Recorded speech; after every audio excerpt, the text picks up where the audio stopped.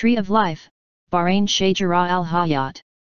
In the desert of Bahrain, where there is no surface or groundwater sources, quite inexplicably has been 400 years grows lonely acacia tree, called by locals Hadzharat Al Haya or Shajarat-al Haya, which means tree of life.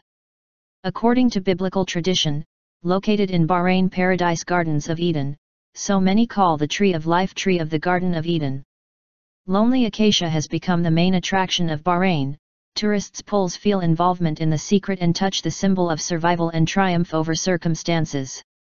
Sharajat-al Hayat, Tree of Life, Shara-al-Hayat, 400-year-old mesquite growing in Bahrain, 2 kilometers from the hill Jabal Dakhan, Jabal Dukhan, Smoke Mountain.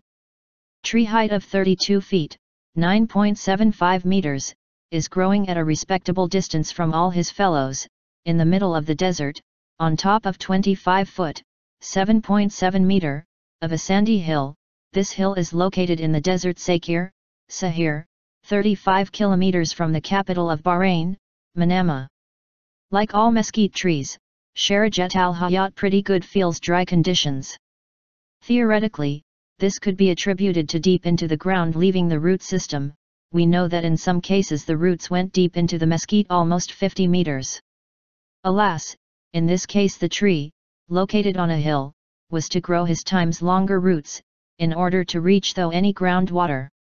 Extra long roots also do not explain why there is only one tree survived, and only on the top of a hill.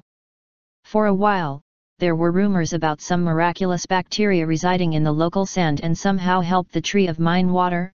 However, there is no official confirmation of this theory. Largely secret tree survival in such unfriendly conditions and makes it so impressive tourist attraction. The Ministry of Information of Bahrain claims that admire Shara-al-Hayat arrives annually about 50,000 people. Like us and join us at Extreme Collections for more fun and knowledge.